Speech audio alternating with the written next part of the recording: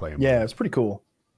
Yeah, I liked those guys. I like those guys we were working with there. They were all real chill. Paintball people in general are just real chill people. Like, yeah, I don't know. I've never met anybody who was in the paintball industry or business who like wasn't a cool guy. Like in the gun industry, like every now and then you meet somebody who used to be like special forces or something, and like killing a dozen men like apparently does something to some people where it's like this guy doesn't have a sense of humor anymore. He just has dead eyes, and it's like, fuck, that guy's got dead eyes. Do you notice how he didn't laugh at any of our jokes? Yeah, he has no sense of humor anymore. It's been fucking murdered out of him. Yeah, he's killed it. Yeah, he was in Somalia. He was in Somalia. He killed his sense of humor right after he took out that band of refugees. Yeah, he was that guy in Black Hawk Down who barely survived in that helicopter.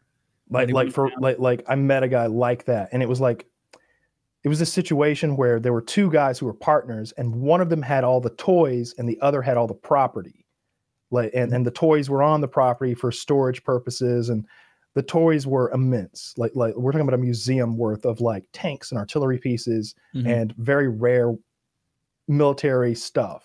That's awesome. And the guy who owned all the toys, super fucking cool guy. One of my favorite people in the world still.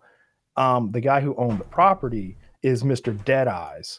And it's just like every time he'd come around, like there was no more fun to be had. Like when he's not there, we're all just like laughing and joking and like, let's shoot a cannonball over those trees. It's like, yeah, that'll be great. Let's just shoot it into the trees and let's see what it sounds like. Yeah, nothing's over there.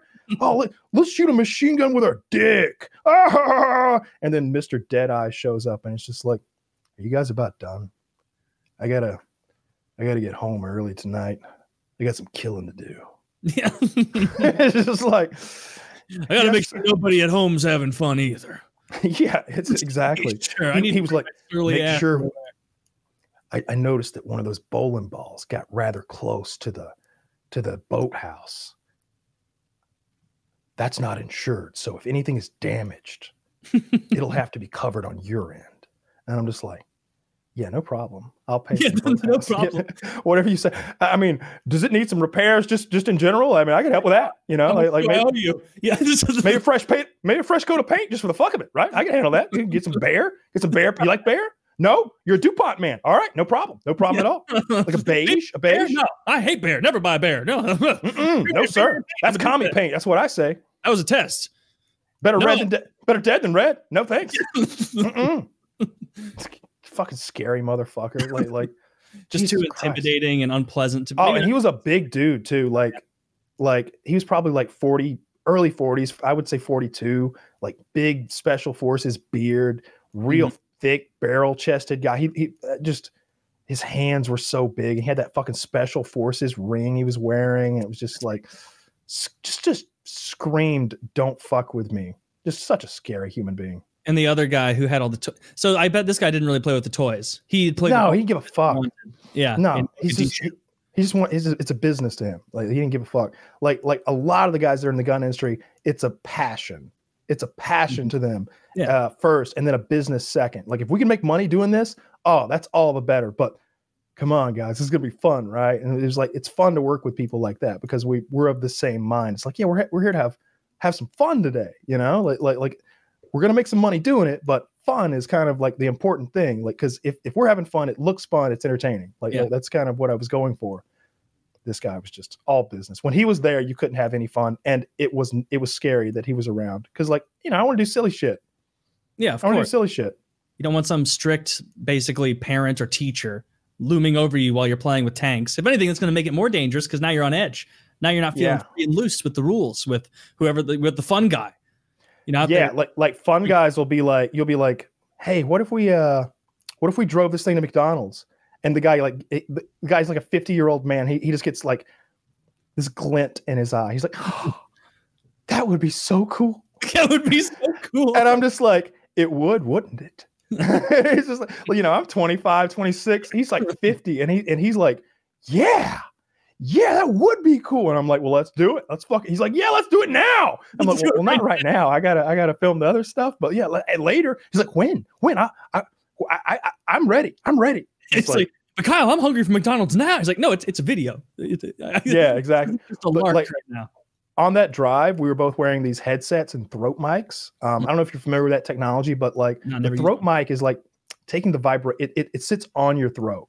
And so it's not something you speak into. It sort of like takes the vibration from your throat and turns it into words that go into the other guy's headset. That's and it's really, and when you're in a tank or a really loud APC or something like that, you need something like that, because even if this microphone were right here, if I'm in that tank or like out the hatch, you know, in the gunner position, the sound is getting muffled. You're catching so much diesel sound and road noise and stuff. It just doesn't work. With that throat mic, it cuts through all of that shit and just gives you perfect communication between the two of us. And he's driving the thing and I'm back there in the gunner position. And I wish I could remember exactly what this goofball said. Fucking great guy. But he was just like, he was like using like military speak. He was like, all right, this is the commander here. We're all set. Gunner, you ready to go? I'm just like, yes, sir. Ready to go. Gunner in position. All right. We're going to put her on in gear. Head on up north down 75. Everyone ready to go? Locked and loaded? Yes, sir. Load her up. And fucking like, and like, so he's just having a blast. Cosplay. He's just having a blast.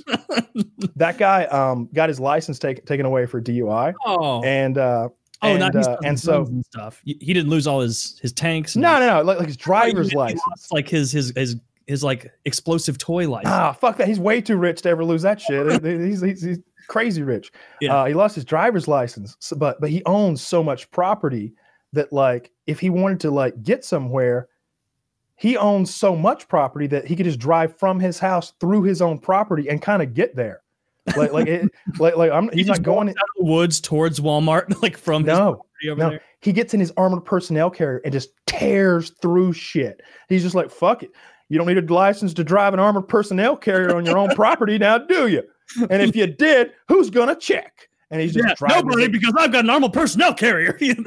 Yeah, so he's just driving his APC, like ripping shit down, going through the woods, tearing through saplings and all sorts of nonsense, just ripping ass, heading to like the border of his property, where I guess he'd get out, and then I think he wanted to go to the liquor store. Like he just, he's a man like to drink. Well, you mean he liked to get good and liquored up, and then go fire bowling balls too close to the lake house. That's a different guy, but yeah, pretty much. All those guys do. All those guys like to have a little fun.